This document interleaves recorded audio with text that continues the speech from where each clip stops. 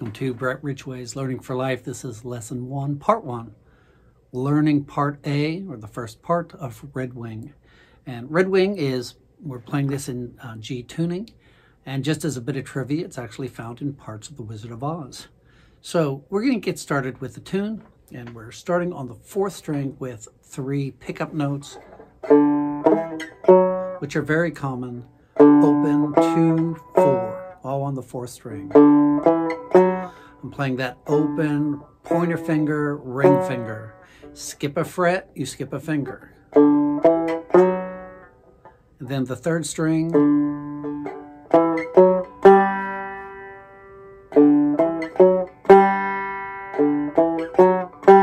And you're going to do a double thumb here. 5th, and then the 3rd string. So notice that these are played on the offbeat. So instead of trying to count it out, and hopefully if you've been doing my lessons, you know how to do the double and the triple thumbing, but try to imitate the sound. I'm just going to play this over a few different times.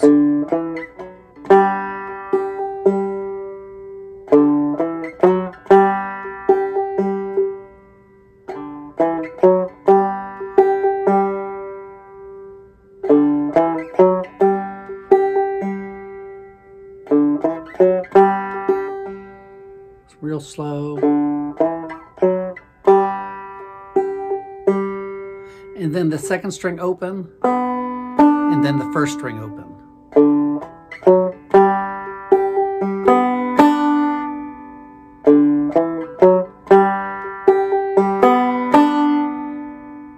And we're going to do another double thumb.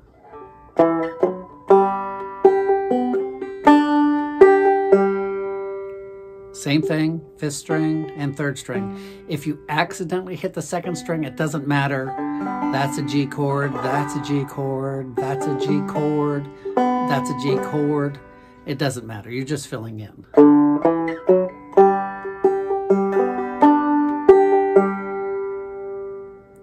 One more time.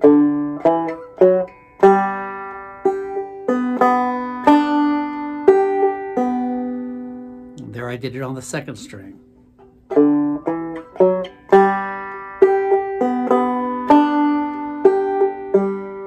Then the 2nd string, make a C chord. You don't have to make the full C chord, but you want to put these 2 fingers down.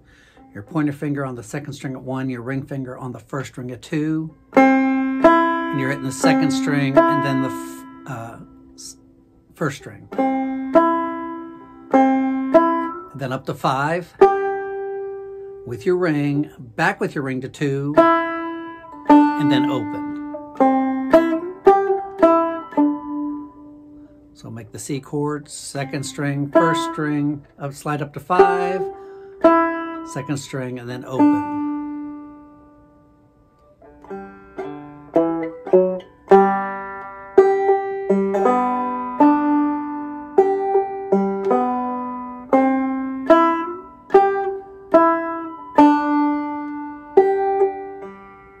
And you're doing another double thumb.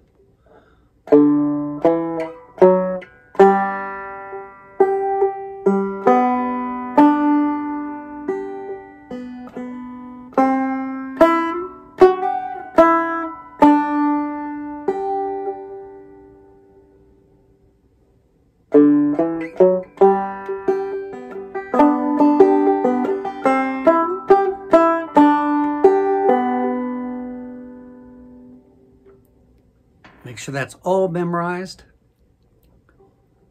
You're going to play the 2nd string open, then 2nd fret, or 1st fret. Sorry about that.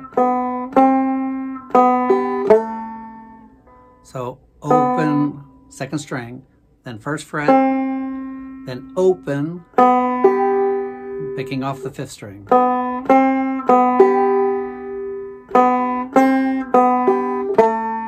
You're just making a D7, you're hitting that 3rd string.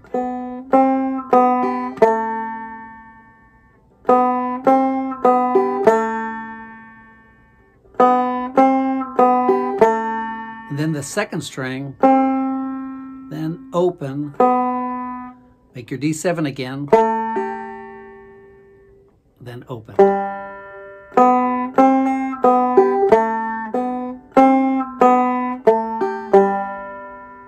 Again. That's just the first string, second string, first fret. Make your D7 hit the third string.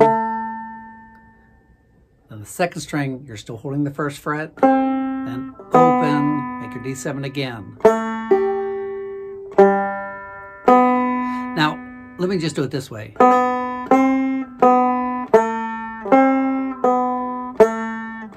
That's your melody.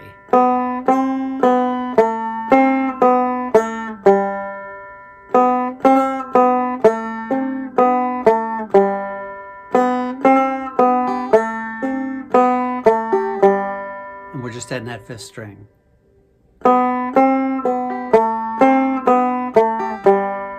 So let's do it from the beginning.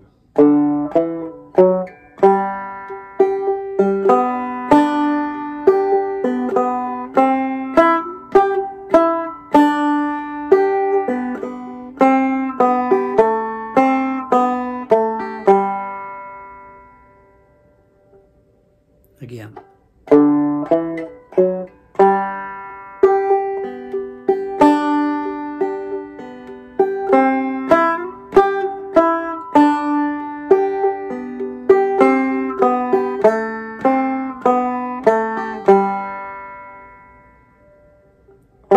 Then you're hitting the second string, sorry about that.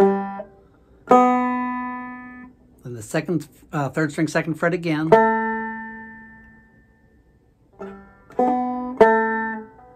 Fourth string, just like your pickup notes. Let's do it from the beginning.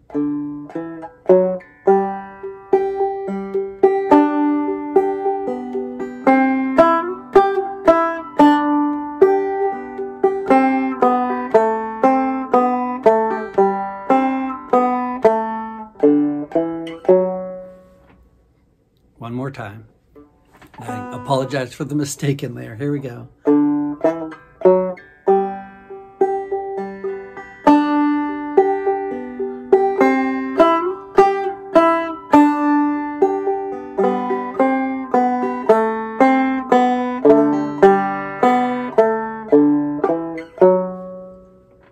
Now, if you notice, I'm doing these fill-ins with my thumb very soft, and I'm hitting the melody harder.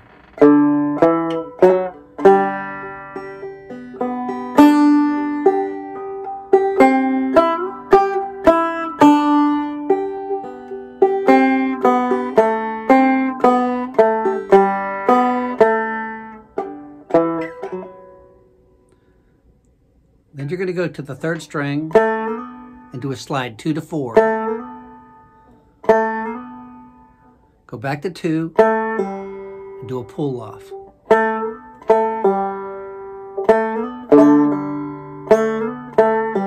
Then the fourth string at 2.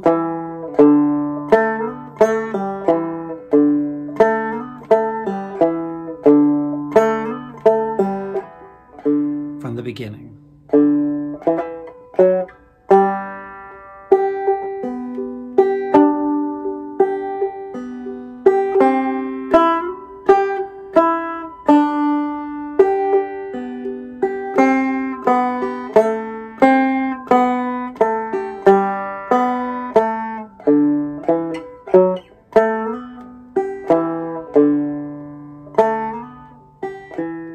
Now, I just noticed I did something different. And again, I do this all in my head. Instead of doing the pull-off, I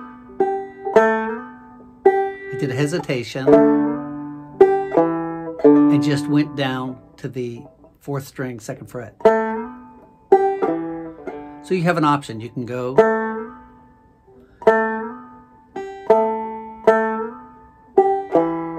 like that,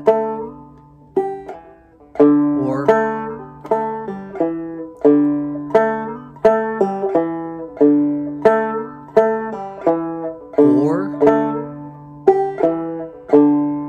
and actually I like that one myself a little bit better. That's probably how I play it when I'm not thinking. So you just slide up, hesitation, and go back to the 4th string, 2nd fret, then open. So you have that choice. So we're halfway through with part A, but let's do that again.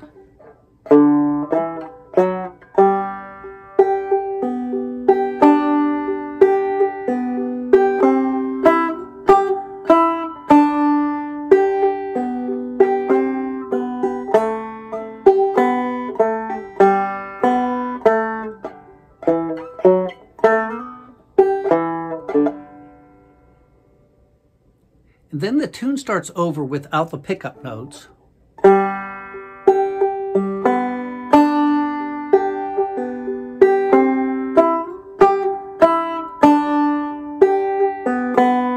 So, do you see how phrases 1 and 3 are identical? You're just starting the tune over again without the pickup notes. So let's play up to that point again.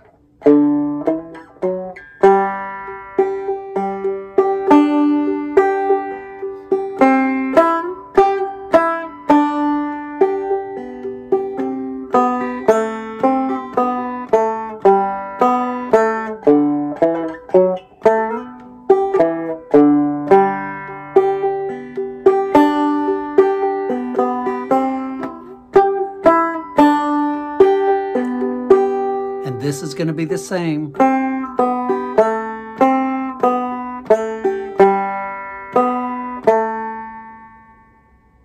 And this is where it switches. Your pickup notes to the 3rd string.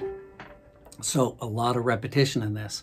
Let's do this one more time from the beginning. I'm going to try to do it very slow. It's actually hard to do it very slow, but because you're thinking. And again, this goes back to teaching your fingers to play. Just like when I said here, that's really what you want to be able to do, is just play it without thinking about what you're playing. So that's where this memory comes in. This is where the muscle memory comes in, understanding things, and eventually you'll start just mixing it up and playing it however you want to play it, differently maybe than what I'm teaching you right now. So here we go from the beginning.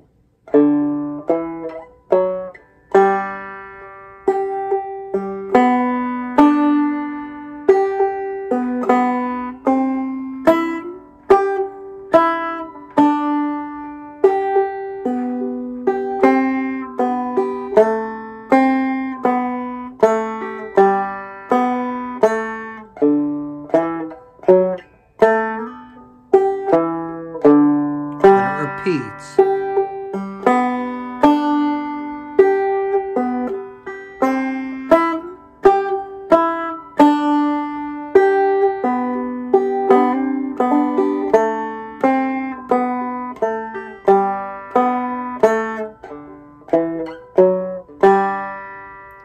And that is part A. So take your time with this. I haven't said this in a while, but I hold to it. Enjoy the journey. Don't rush through this. Learn it well. You know, every song that I teach, I'm not following tablature. I'm not looking at it. You know, I've got almost 200 lessons on Clawhammer Banjo, and all of it's in my head. That is my goal for you. Not that you need a tablature, not that you have to have a book, you know, and I have tab books. I'm not against tab books, but learning it this way, and even using a tab book and learning it in the same process, is going to help you really understand and play your banjo rather than just reading the tab and being able to improvise and switch. So take your time with this, enjoy it, memorize part A. We'll see you next week for part B. I want to thank my patrons for making these lessons possible. I used to charge for these lessons, and I did okay charging for lessons, but I wanted to try something so everyone can have access to these lessons without a subscription, absolutely free, and that's only possible because there are those willing to give back. At the $5 entry level, you get a sticker that says, I support traditional music, Brett Ridgway's Learning for Life. Very adorable. It's a very nice sticker. We also have patron exclusive materials, which I'm bringing back. I didn't do them last year, but I will be doing them this year. And there's also patron exclusive lessons from the year before that. And then you're invited to a monthly Zoom meeting where we do workshops, where we discuss things, where if somebody has a problem with something, hearing chords, understanding chords, we cover that. Some of these workshops are what I charge for in other festivals that the patrons get for free. So thank you, patrons, and to anyone who might consider becoming a patron. Your help is greatly, greatly appreciated. Thank you so much. We'll see you next week. God bless.